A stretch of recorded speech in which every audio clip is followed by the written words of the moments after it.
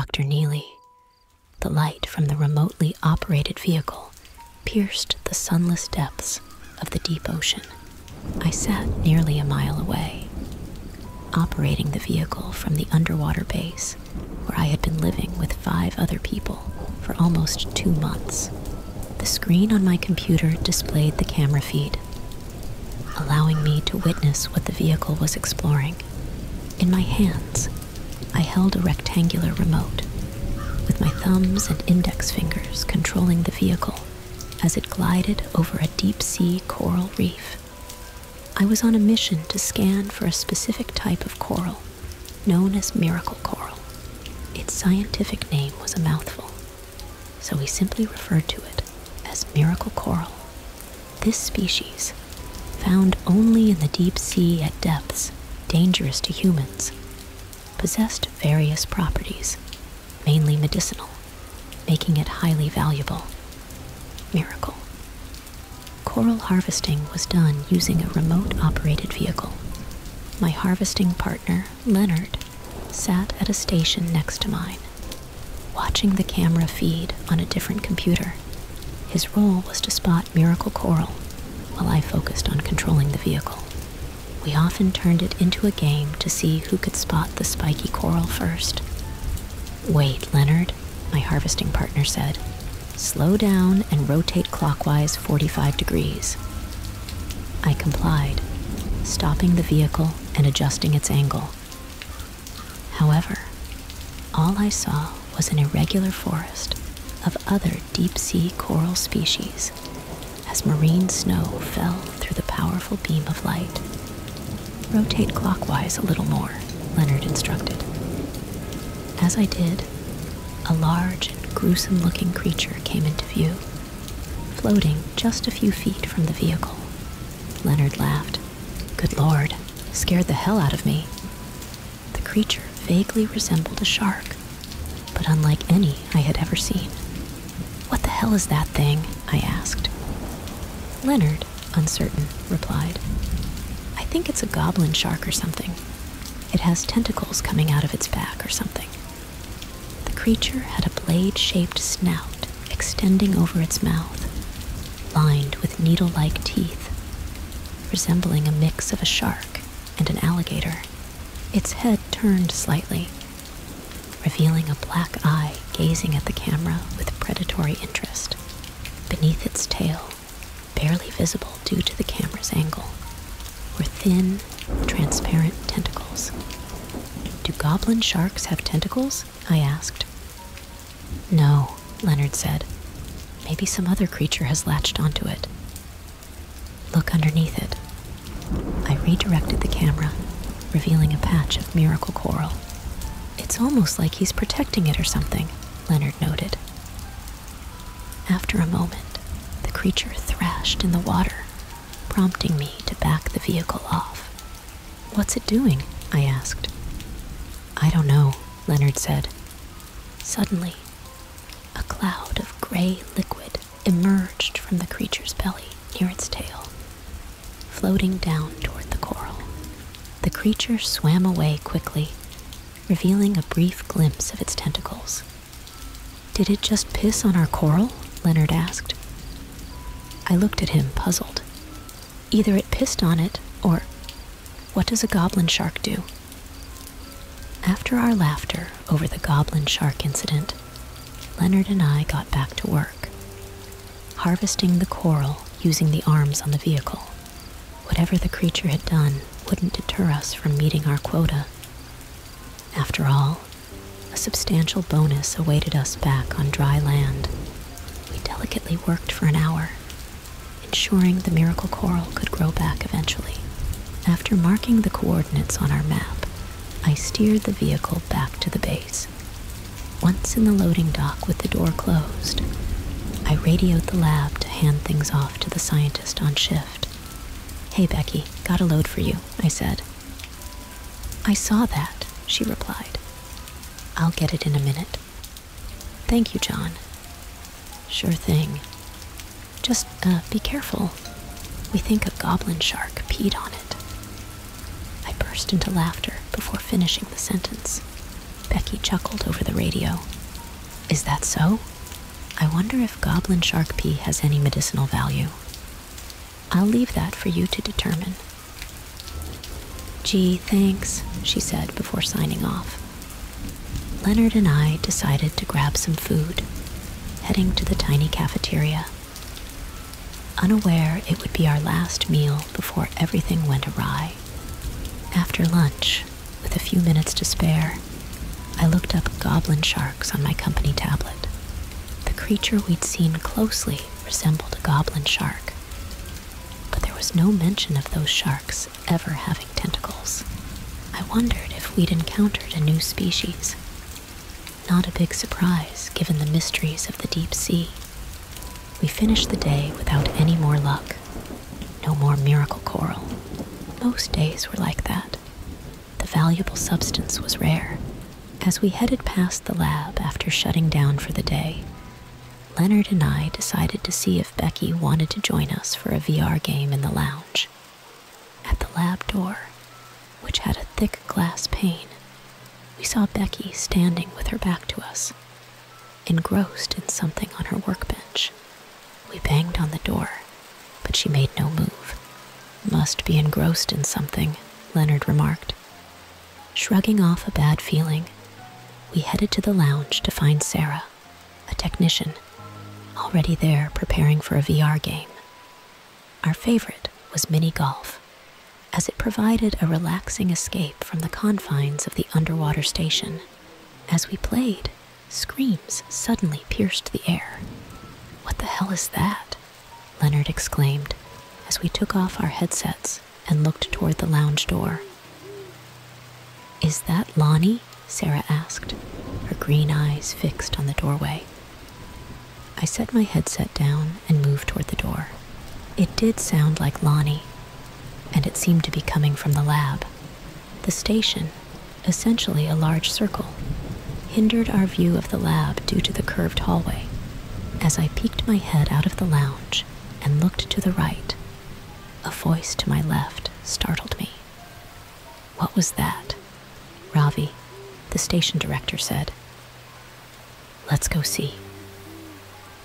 The four of us moved down the hall toward the lab, Ravi and I in the lead, with Leonard and Sarah following behind. As the lab came into view, we saw Lonnie on the floor, still wearing his lab coat. Oh my God, Ravi said, observing Lonnie's face, a mess of blood and bone, as if his head had been forced into a massive blender. What the? Sarah screamed. The station lights went out with an electronic thud, plunging us into darkness momentarily before emergency lights kicked on. I strained to comprehend the nightmare unfolding around me.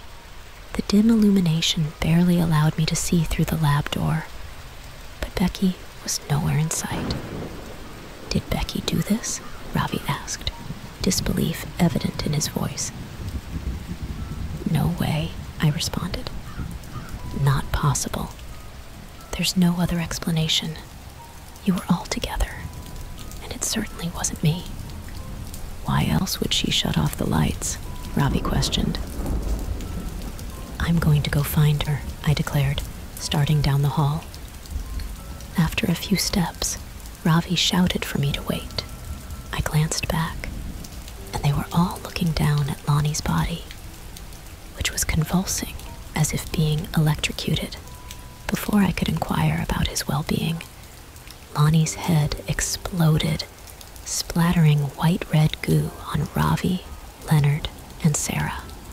A gaping hole remained where Lonnie's face had been torn apart. Without hesitation, I ran down the hall, determined to find Becky, and worried about whatever had emerged from Lonnie's head. Checking the control center first, there was no sign of Becky, but I noticed the control panel for the station lights had been smashed.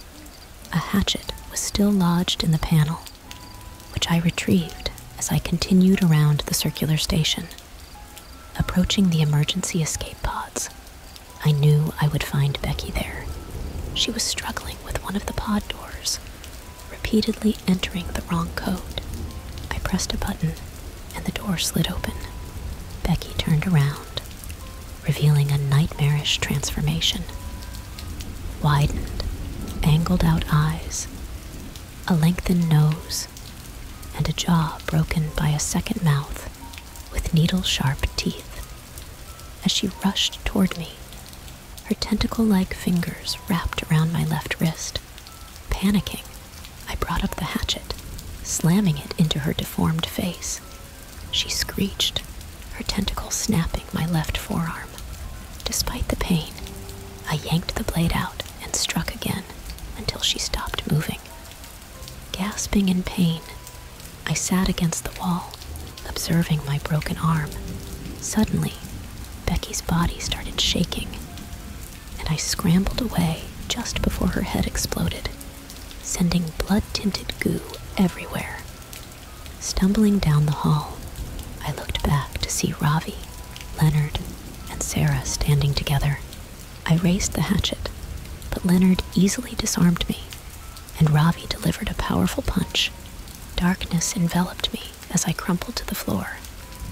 When I regained consciousness, I found myself in the escape pod room. Ravi and Leonard held me down as Sarah stood over me, her eyes darkening and her face beginning to deform.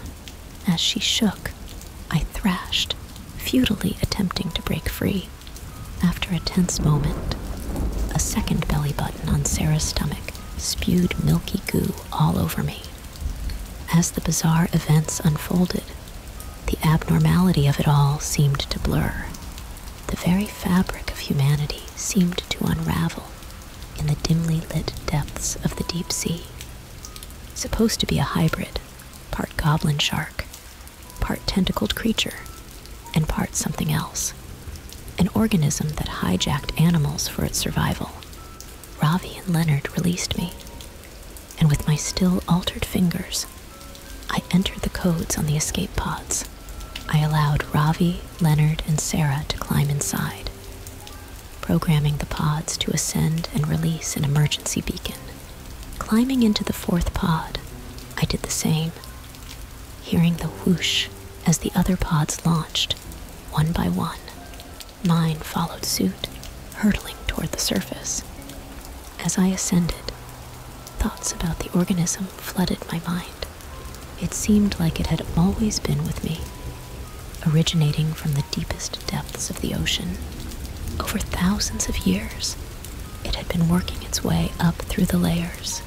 Survival was challenging in the deep ocean, where food was scarce, so it sought to reach the upper layers, where food was more abundant. However, the creatures it hijacked couldn't survive in the upper layers. They were adapted to the deep ocean. Only recently had it encountered animals capable of traversing between the depths and the surface. These intelligent beings arrived in strange, bright vehicles, and now it had found a way to access them. Peering through the vision dome of my exosuit, I saw the boat I had just been on minutes ago floating on the ocean's surface, now 100 feet overhead. It shrank as I descended toward the pitch-black depths. Glancing to my left, I saw the second exosuit descending alongside mine. And while I couldn't see Milford Westing's face, I imagined it, punchable, like a rat mixed with a weasel. He was the billionaire, paying generously for this excursion. Still, his wealth didn't make me want to punch him any less.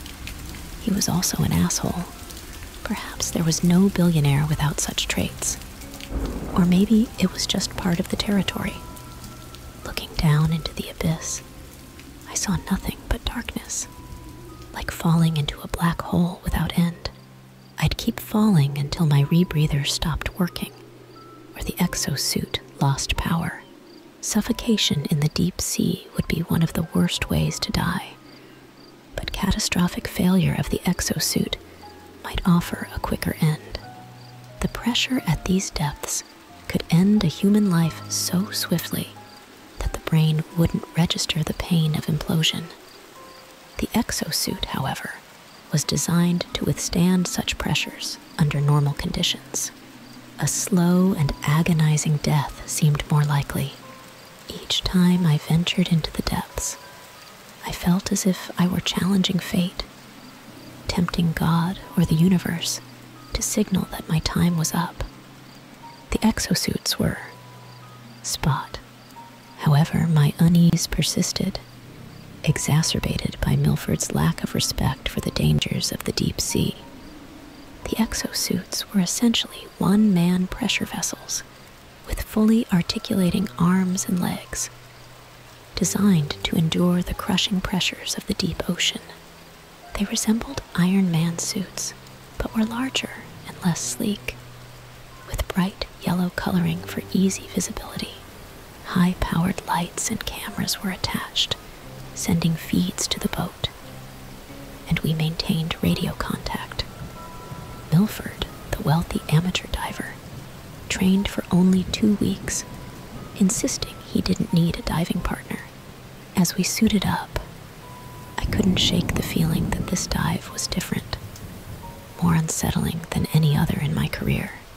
If Milford got me killed, I vowed to haunt him, though he'd probably hire an expensive exorcist to rid himself of my ghost. "How long does this take again?" Milford asked over the radio.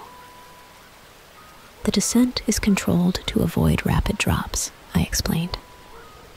"For your safety." "I'm a busy man," he replied. As we descended, the thrusters kept our descent controlled, monitored by the team on the boat for safety. Despite the precautions, Milford complained about the pace, revealing his impatience. I restrained myself from retorting, well aware of his inherited wealth and the autonomous nature of his business empire.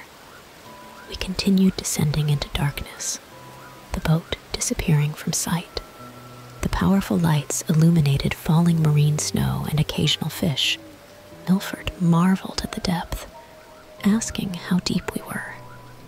"Check your gauges on your left arm," I instructed. As we approached the midnight zone, I looked up, realizing we were reaching depths rarely explored by humans wearing exosuits. The excitement of breaking a record, however, was overshadowed by Milford's presence. The headlines, if we survived, would likely focus on his accomplishment, not mine. If we died, it would be a story of how such a tragedy befell a brilliant billionaire. Jesh, the dive coordinator, provided updates over the radio, signaling our proximity to the ocean floor. Her calming voice offered a sense of reassurance. She had found the spot, anticipating a whale fall, making it the chosen location for the dive. "Okay, you're 50 meters from the ocean floor," Jesh informed us. "We're slowing your descent," she continued.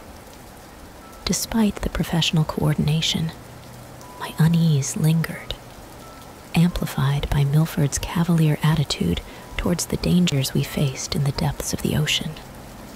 "React," Milford panics, activating his thrusters to propel himself away. I follow suit, maintaining a safe distance from the unfolding chaos. The isopods, like oversized cockroach-like creatures, continue their aggressive behavior. They are pale pink with segmented shells, 14 legs, and 2 antennae. I've never heard of giant isopods attacking an octopus, and their actions are unsettling. As the isopods assault the octopus, using thrashing legs and sharp appendages to latch on, the octopus manages to escape, sacrificing one of its tentacles in the process. The isopods, now engaged in a gruesome battle over the severed limb, devour it swiftly. "I think it's time to go," I tell Milford, my unease growing. The isopods, 2 of them turning towards us, give me an eerie feeling. Before I can finish my sentence, Milford, in a panic, activates his thrusters, propelling himself away. I follow suit, ensuring a safe distance from the unfolding chaos. The underwater landscape, previously serene, becomes a battleground for the bizarre creatures. The isopods continue their gruesome feast, and I can't help but feel a sense of dread. The deep sea, with its mysteries and dangers, has become even more unsettling than I had imagined. As we ascend, leaving behind the dark depths and the disturbing scene below, I can't shake the feeling that we've glimpsed a hidden and malevolent side of the ocean.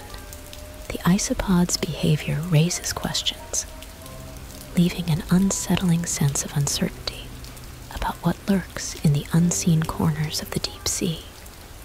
The ascent to the surface feels like an escape from an abyss that holds secrets beyond our understanding. The ocean, vast and enigmatic, remains a realm where mysteries abound, and the events of this dive will linger in my mind, a haunting reminder of the perils that lurk beneath the surface. Floor illuminated by the submersible's lights, my mind struggles to process the situation, and the ominous words from Rory heighten my sense of unease. "Who's coming?" I ask, my voice shaky in the confined space of the submersible. "The deep sea creatures," Rory mutters, his eyes darting around as if expecting something to emerge from the shadows. I glance out of the viewing window, but the murky depths reveal nothing. Fear gnaws at the edges of my consciousness, amplified by the confined space and the realization that we are stranded in the abyss. "We need to figure out what happened and get the thrusters working again," I say, attempting to focus on a solution. Rory nods, his eyes reflecting the anxiety that grips us both. We check the controls, attempting to troubleshoot the issue, but nothing seems responsive. "They're getting closer," Rory whispers, his breath hitching. Panic sets in as we fumble with the controls, desperate to regain control of the submersible. The darkness outside seems to close in on us, and I can't shake the feeling of being watched. Suddenly, the submersible jolts, sending us both lurching forward. The lights flicker, casting eerie shadows across the cabin. The submersible shudders again, and I realize with dread that something is impacting it from the outside. "They're attacking!" Rory exclaims, his eyes wide with terror. I peer out of the viewing window, and in the dim light, I catch glimpses of shadowy figures surrounding the submersible. Bizarre, otherworldly shapes move with an unnatural grace in the inky blackness. "We need to defend ourselves," I declare, my mind racing for a solution. Rory fumbles with a storage compartment, retrieving emergency flares. With a sharp motion, he activates one, casting a red glow in the cabin. The creatures outside react, their movements becoming more frenzied. The submersible rocks as the creatures continue their assault. I spot tentacle-like appendages and bizarre alien forms pressed against the glass. Fear and fascination blend in my mind as I watch the mysterious deep-sea creatures.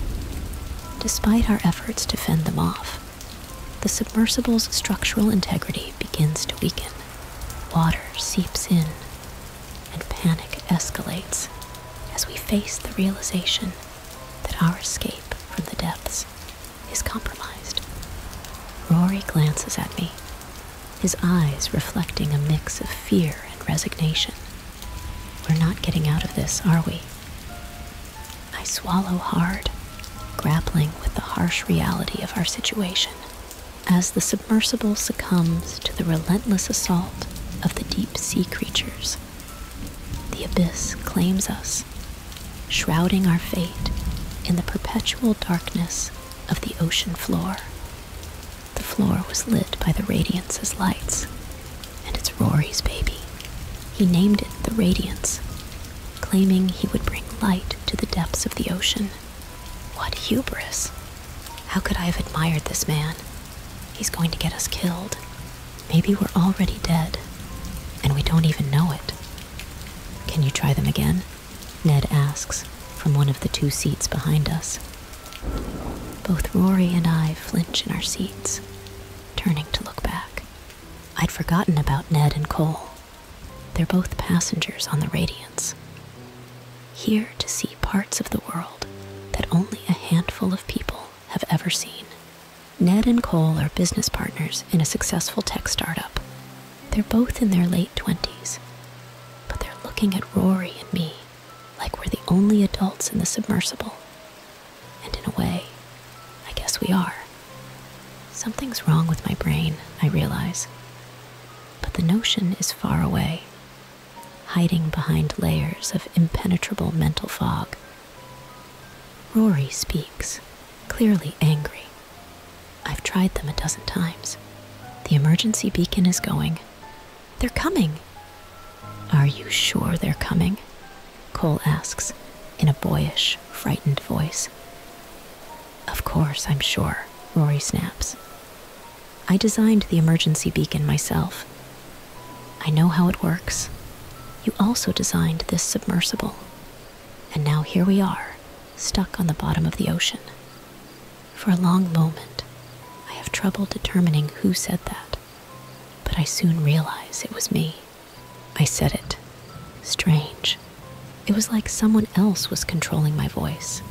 Rory glares at me. I glare back, watching the beads of sweat coalesce on his forehead. It's hot, so hot. Why? An alarm blares, and the 2 screens on the control panel flash a warning. I glance at the nearest screen, some part of me understanding what the warning says. But that understanding seems to float away. A moment later, Rory asks, carbon dioxide levels rising.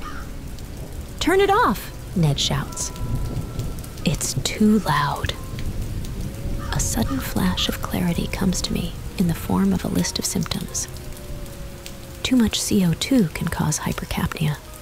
Symptoms of hypercapnia include confusion, altered mental state, paranoia, seizures, and even death.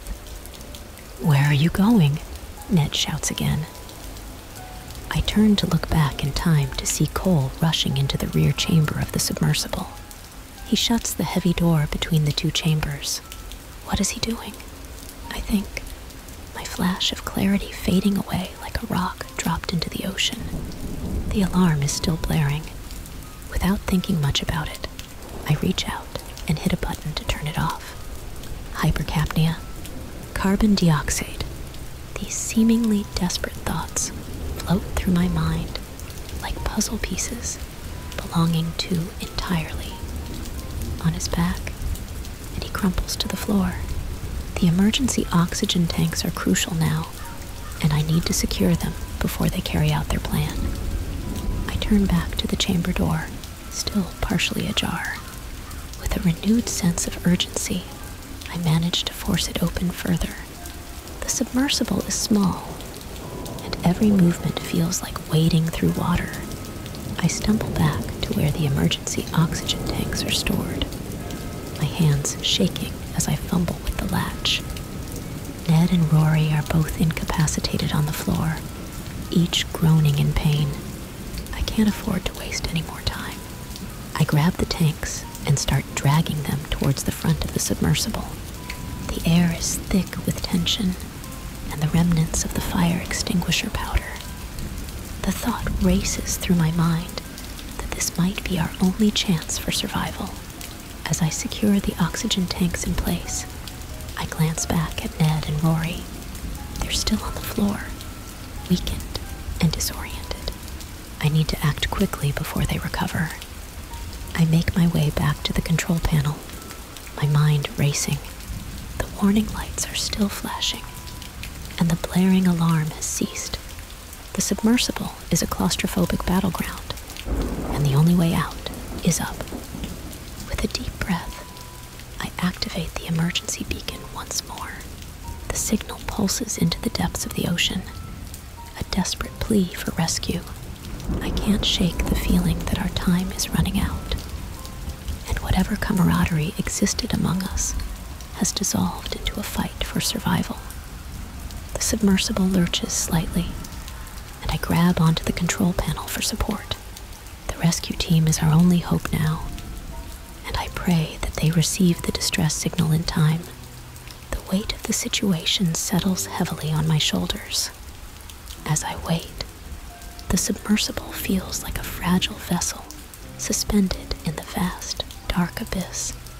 The radiance that once symbolized hope now casts eerie shadows on the strained faces of my companions. The horror of our predicament sinks in, and I wonder if we're fated to become a haunting tale whispered among the depths. The silence is deafening as we wait for the rescue that may never come, surrounded by the oppressive darkness of the ocean's depths. Sealing an alarm, the sound is followed by a strange creaking, like the groans of some ancient sea creature. Panic sets in as I realize the submersible is moving, not upward toward rescue, but deeper into the abyss. I stumble back to the control panel, gripping it as if it's my lifeline.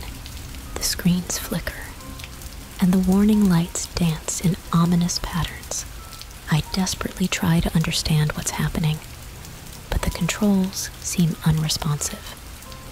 "Cole!" I yell, forgetting the horrors that transpired just moments ago. "What did you do?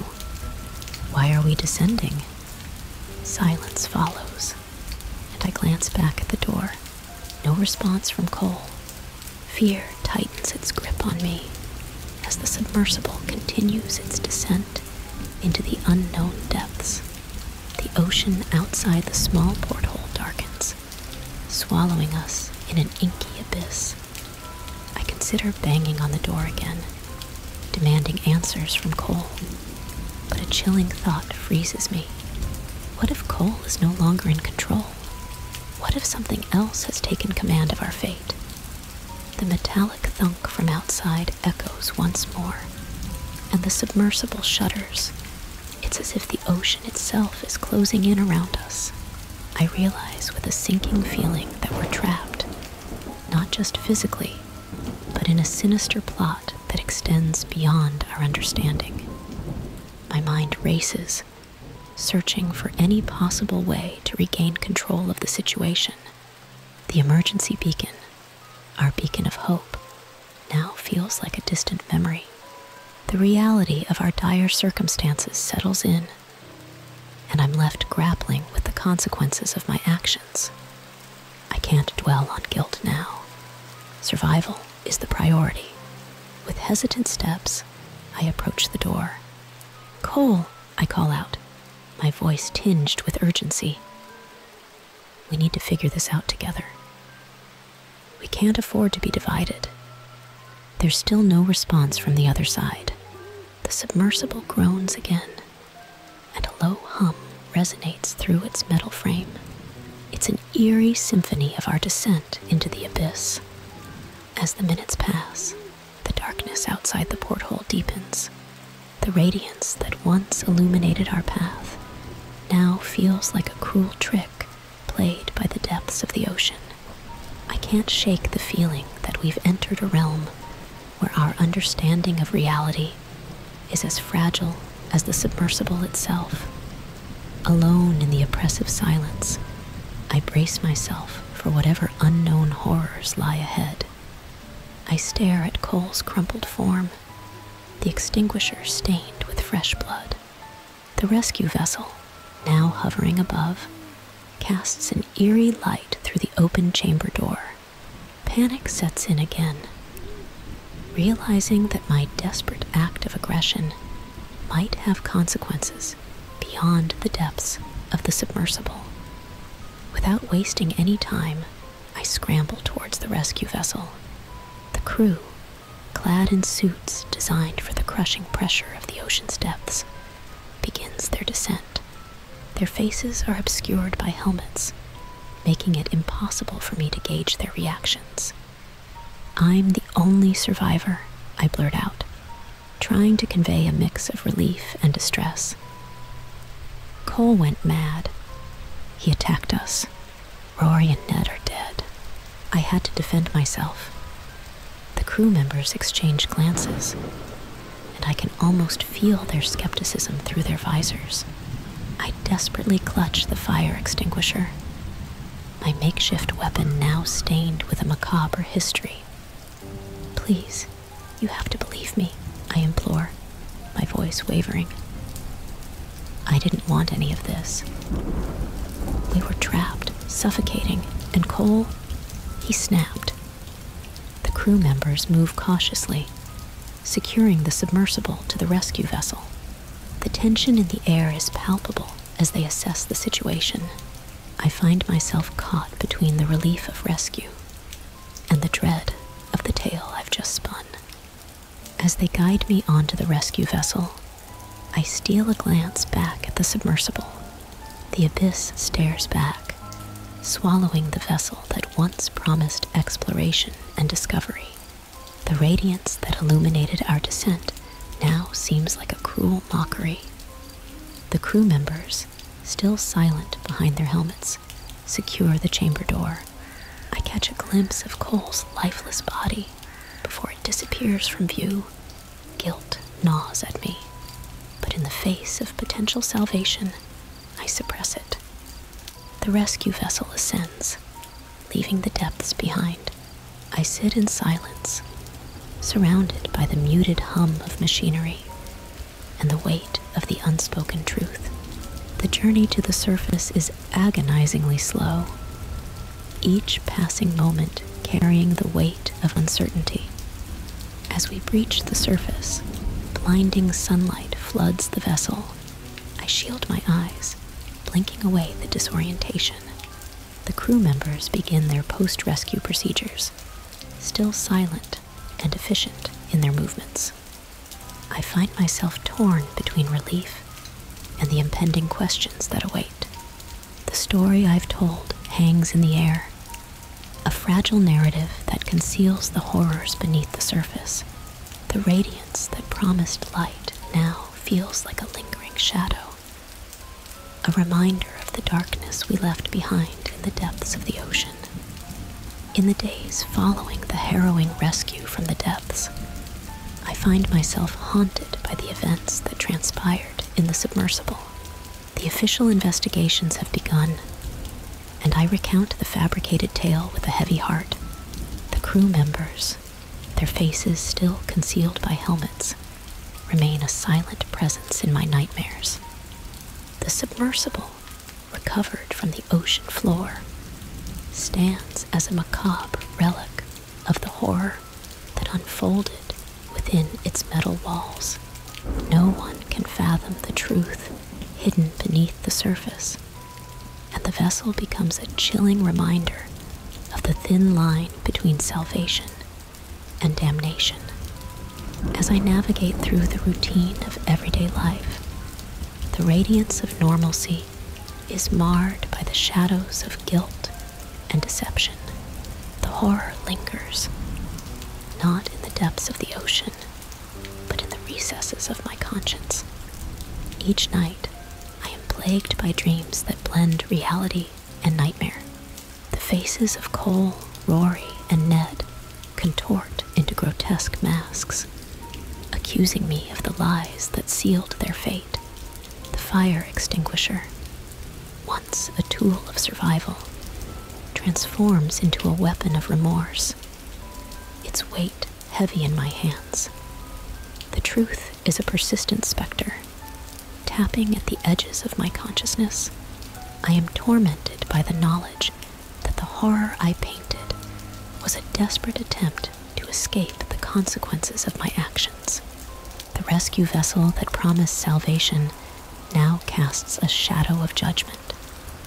In the quiet moments of solitude, I wonder if the ocean, with its infinite depths, has retained the echoes of our shared descent into madness. The radiance that promised enlightenment now flickers like a dying ember, a mere illusion in the face of the darkness that dwells within us all. As the investigation progresses, whispers of the unexplained surround the submersible story. Some speak of strange occurrences, spectral figures glimpsed in the portholes, and an inexplicable descent into deeper waters. The ocean becomes a graveyard of secrets, its waves concealing the horrors that refuse to be forgotten.